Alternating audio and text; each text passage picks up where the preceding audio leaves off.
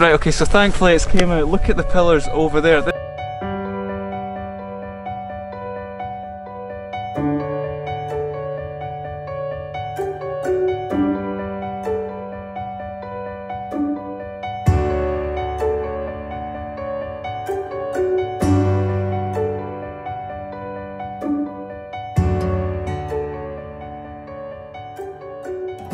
So tonight I'm at Balvard Castle, which is between Perth and Kinross sort of area. It's relatively dark skies here. I'm going to set up a nice time lapse with my 20mm 1.8 lens. It's a location I've wanted to shoot for a while and I've just not had the chance. The moon's going to be coming up. Well, it should be up just now, but there's a bit of cloud over in the east hindering that moonlight. So the moon will be coming up to hopefully provide a bit of light on the foreground, but it's just going to be nice dark skies. The Milky Way is not going to be as deep, as detailed as normal because the moon's obviously up. So that's why I thought it's a good area just to have a wee recce of the area and get a nice time lapse. There's these nice rolling clouds. You can just tell by the type of clouds they kind of roll pretty quickly. So the clouds will be kind of rolling through this time lapse. You'll see a wee bit of the Milky Way, but it's just not going to be that detailed because we are looking over the central belt as well, over Kinross. So the light pollution will hinder it, plus the moonlight. Just going to set it up now. I'm on obviously bulb mode, 13 seconds, 1.8, ISO 2000, and pretty much my foreground's just a castle, a nice tree to the left, and this awesome wall on the right hand side of the frame, which just acts as just some sort of leading line. It just looks quite cool. And there we go. And now we can just look at the stars.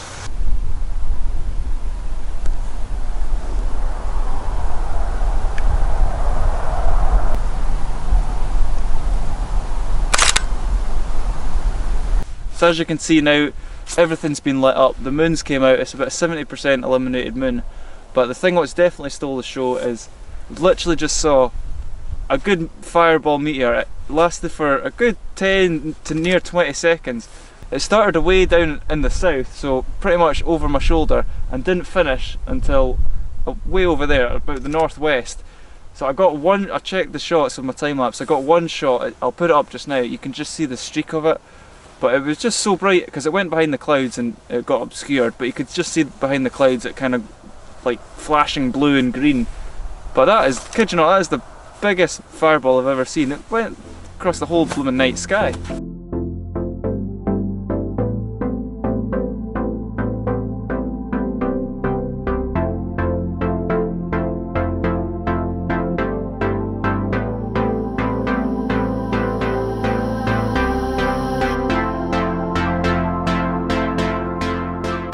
So annoyingly it's gone a wee bit more cloudier over in the east. You can see the moon over there and over by the castle.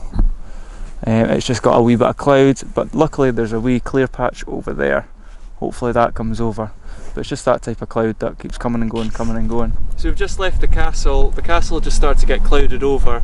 But luckily on the way back I was checking my phone for Northern Lights because I knew there was a slight chance of it, and luckily we checked the app at the right time and we saw this big arc starting to form over the horizon. So you can just see the arc behind us, but it's not like a huge arc, so it's just in the early stages.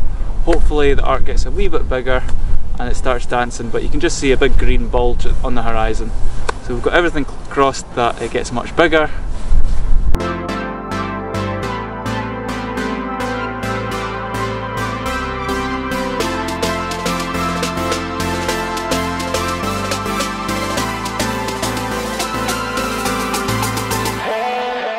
This is really good. It's getting better. It's getting better on camera. Oh shit! Shit balls! Shit balls!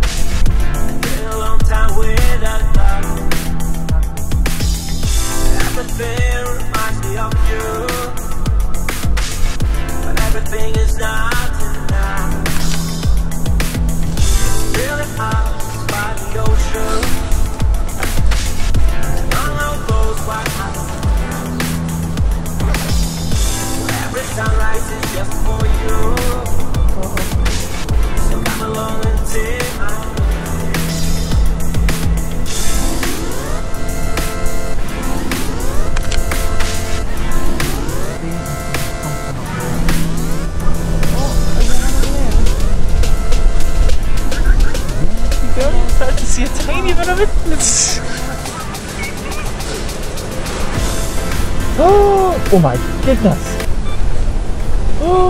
Oh, that's amazing! Oh, I can see it! I can literally see it go up, but it's really high! It's starting now, it's starting now! Right, just sit still! That's amazing, I can literally see that going up. Yeah.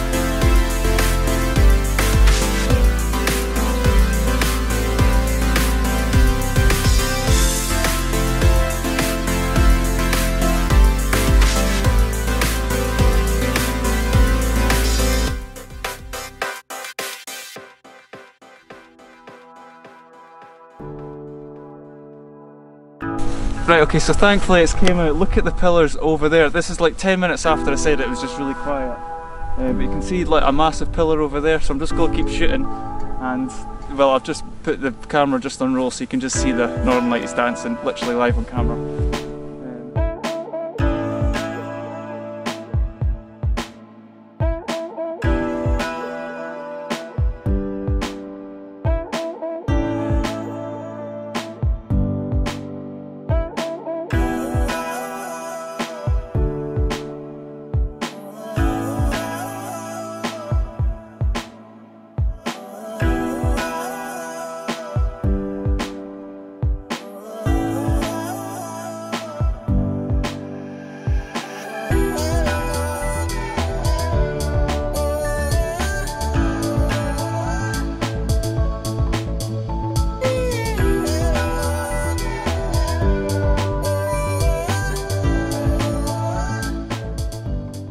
Right, so that was a really hectic half an hour there. You could see all the pillars dancing. I got some really good footage. I'm very happy with that. That's, you know, up there with one of the good shows that I've seen, definitely. So hopefully got really good pictures. I'm very happy with tonight. So we've got the castles, and now we've got a really good aurora show. But definitely the aurora took centre stage tonight. So hopefully we get many more shows like that throughout the season, because yeah, it's just really picking up now. It's getting like once a week now.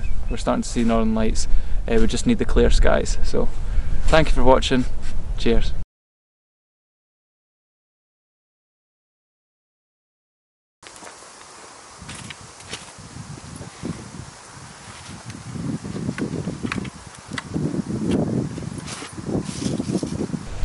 So back at the castle, Balvard Castle, just 2 nights after when I was shooting it last time, and I got the nice Northern Lights.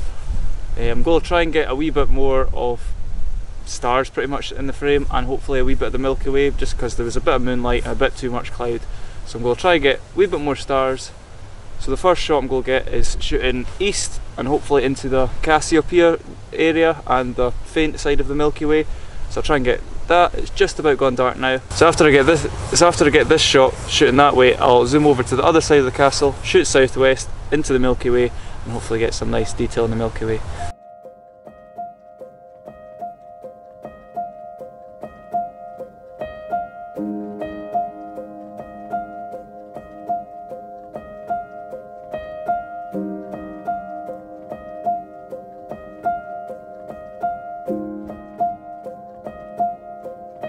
So for this image looking east, I'm going to do a portrait one, just because Cassiopeia is really high in the sky, so I need to go portrait just to fit it into the image.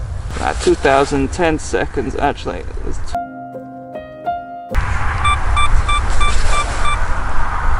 Okay, please don't hate me when I say this, but what's Cassiopeia?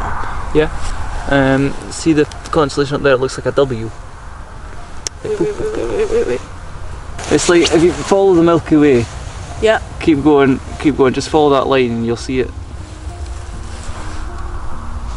I think I'm looking at it. I can see Andromeda in the picture too. Ooh. Oh, wait, is it that? Right, hold on, it starts there and then it goes like do. Yeah. Yeah. See, I knew I was looking at it. Oh no, don't be, oh the just ruin the foreground there.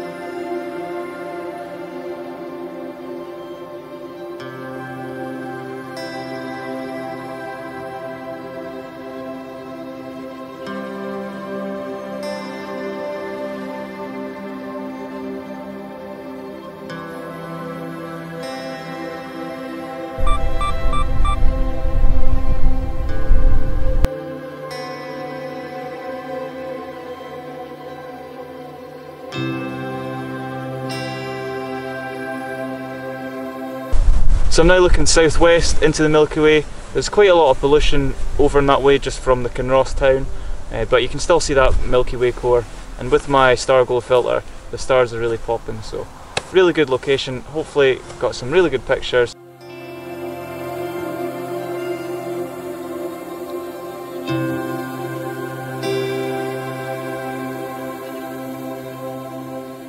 Just because the other night the moon was up a wee bit more and there was a wee bit too much cloud, but obviously as you saw the northern lights saved that night. So finally that's this location ticked off, and yeah, hopefully you enjoyed the video. It was a really good couple of days.